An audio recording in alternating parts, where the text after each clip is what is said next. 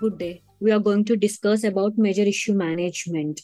Before moving on to the demo topics, let's have a quick discussion about what is major issue management and when and how it is used. This can be used whenever a multiple customers are facing similar issues so that we can create a major case. And this can be created in two ways.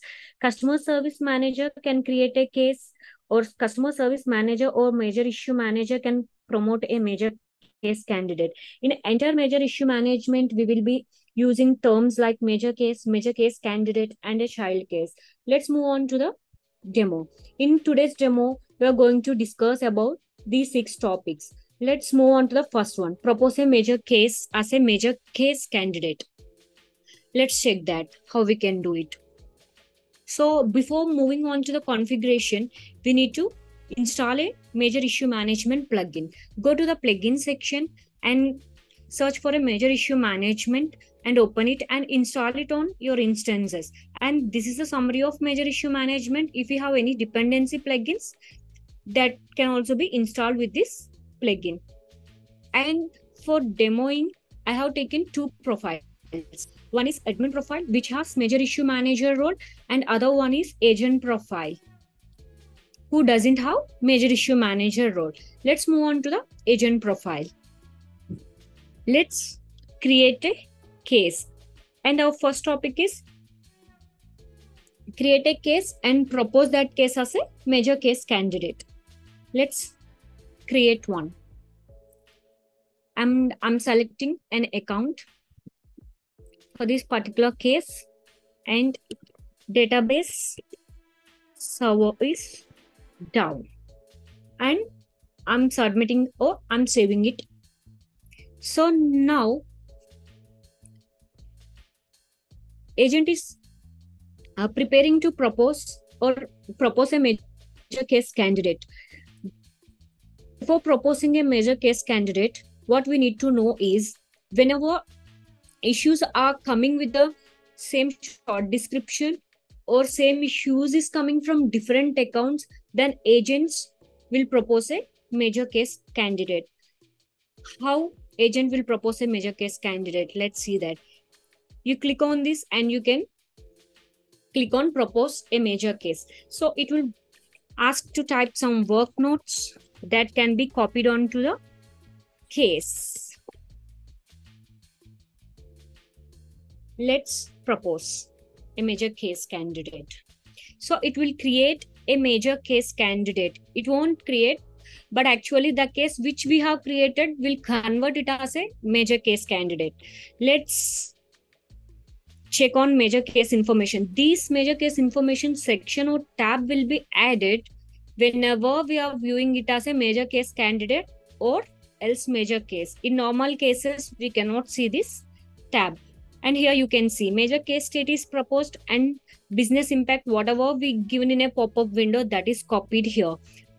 And not only that, work notes and business impact we have given will be copied to the work notes. And here you can see proposed it as a major case candidate. Let's check on the major case candidates list.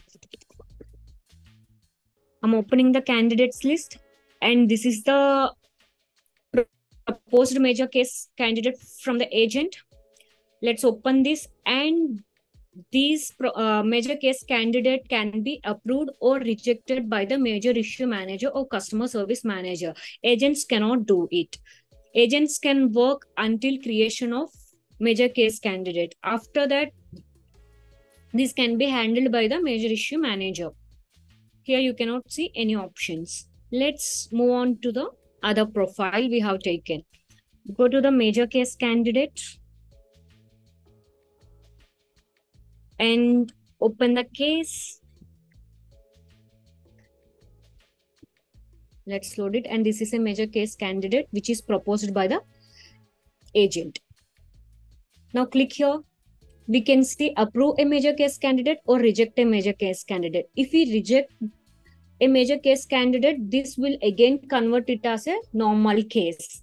If you approve a major case candidate from here, a new major case is created, and this case will become a child case of the new major case. In practical, we can see that. See here, you can see after proposing a major case candidate, an email will be triggered to the major issue manager. And here we have major issue manager role with the admin, and able tutor is an agent who proposed a major case candidate. Let's click on approve major case candidate. By approving it, see, a new major case is created, and this becomes a child case for this new major case. Let's open new major case. Because this is, we are creating from an existing case will become a child case for the new major case. And this is a major case, and in major case also we can see major case information. Now major case state is changed to accepted. And here we can see in work notes also it is copied. And let's go to the child cases. See here 1032. This becomes a child case for this particular major case. Not only that, we can see or we can create child cases for the major case, or we can add existing cases from the cases list. Let's add. We are going to add child cases for a newly created major case. I'm selecting here. I'm selecting these two randomly and I'm submitting it. So these two cases will be added as a child cases. See here you can see those two added as a child cases for this major case. Not only that, this is one way of adding already. Let's go on to the PPT and let's check it. See, create a child case for a major case. This we will be discussing now. Add existing case as a child case to major case. This is already I have shown now on the demo. We can add it from here. So how we can create a child case for a major cases? Here we have create a child cases. Before creating a child cases, if you click on directly, it will give a notification that in order to create child cases, you must select a recipient list in the affected customers field. So go to the major case information section. Here you can see the affected customers. So click on this affected customers, and I already created one recipient list. I'm going with that. And I'm saving it. After attaching recipient list to the affected customers field, you can click on create child cases so that it will create child cases based on the recipient list we are providing in the affected customers field. So before continuing, we can add additional comments here. These additional comments will be copied to cases created from this create child cases button, and this can be a customer visible comments. Let's continue it. So it will create cases. Here you can see. Before that, we have these three cases. Now it is created other two cases based on the affected customers list. Let's move on to the recipient list. I will show how I created it. Under targeted comms, we will be having recipient list. Here you can create recipient list. This can be discussed in detail later. Just I'm showing what I have done. I created a simple list here. Let's load this page. And this is how I created MIM recipient list, and type will be like we have four options. One is account, contacts, internal users or consumer. We can select whatever type we require. And I'm selecting as accounts, and I selected as dynamic conditions, or you can upload a file or you can script it. So I'm selecting accounts table, and I given condition as name contains LLC. After creating it, after saving it, you can refresh the recipient list and it will populate the recipient list with this condition which contains LLC. And these are the three accounts with the LLC name. So these LLC accounts can be seen here in child cases. See, LLC, because we already have an LLC with an existing child case, it's populating other two accounts which has LLC. And this is how we can create a child case, or this is how we add a child case for the major case. Let's check on synchronization. In major case, we will be having field synchronization. Let's check that on the properties of the customer service management. So if you want to synchronize the fields from the major case to the child cases, you need to enable the property. This is the one. Synchronize fields from parent to child cases. You need to enable this property. By default, it is no. You need to enable it manually. And here you can see comma separated lists of fields that synchronize from parent case to child case, which means major case to child cases. These are the fields we can synchronize when we are creating a child cases. Let's check that in our major case. And this is the priority 4, and we have short description as D2B server is down. And here you can see we created 2 child cases. So for those 2 child cases, it is populated same short description and same priority. And other 2 cases which we are adding it from existing list, so it won't. So not only that, we have comments, work notes, close notes, resolution code, and state. These can be copied from major case to child case. Let's propose a solution. So this state can be moved to resolved. So we have some mandatory fields. Let's fill it and click on propose a solution. And now state will be changed to resolved.